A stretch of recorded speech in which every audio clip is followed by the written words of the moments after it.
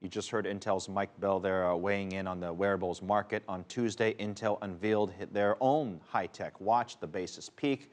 And while this watch focuses more on fitness, people are comparing it to the Apple Watch anyways. It's not really a competitor to the Apple Watch. This is our Basis Peak we just announced today. As you can see, it's pretty thin, touchscreen, all high-quality metal and glass.